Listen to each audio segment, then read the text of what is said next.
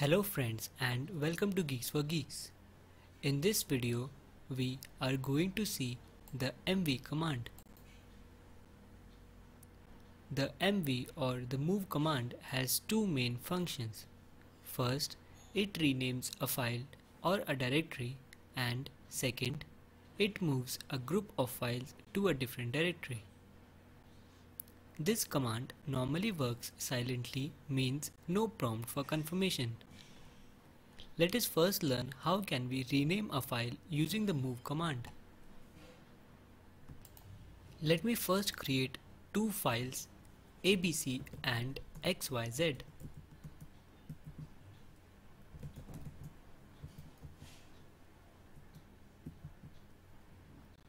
Let me list my current directory contents.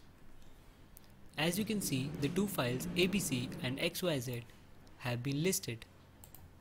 Now our task is to rename file abc to xyz.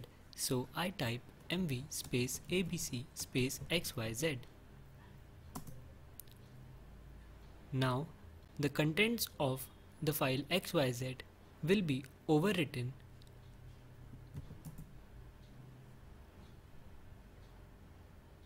so the file contents of abc are now in the file content xyz as abc has been renamed to xyz. If the destination file doesn't exist, it will automatically be renamed. For example, let me try renaming xyz to abc.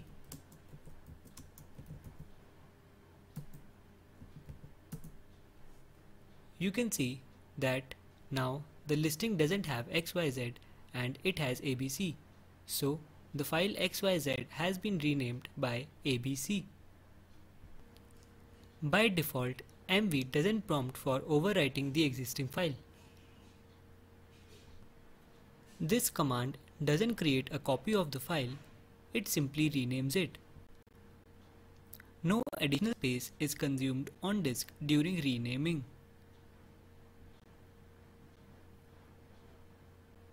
Next, let us learn how to move using the mv command.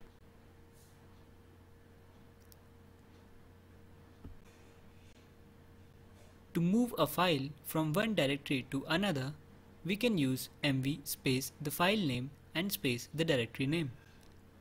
Let us see it in action. Let's suppose that I want to move the file abc to desktop.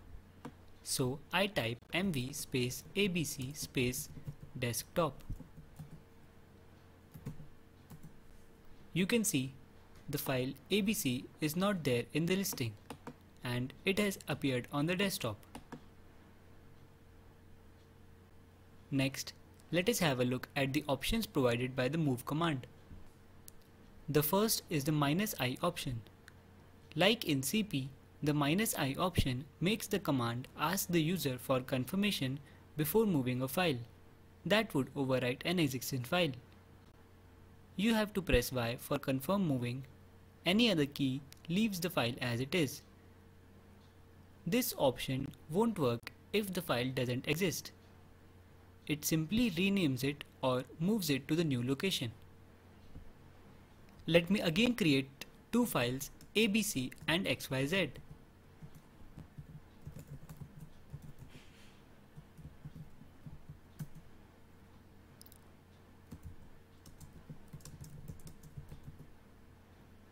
Now I am using the -i option with move, and as you can see, it asks for a confirmation, and if I press Y, the action will be performed. Next is the -f option. This command prompts for confirmation before overwriting the destination file if a file is write protected. However, if you use it with the -f option, it will override this minor protection and overwrite the destination file forcefully and delete the source file. Next is the -b option. With this option, you can create a backup of an existing file that will be overwritten. the backup file will be created with the tilde character appended to it.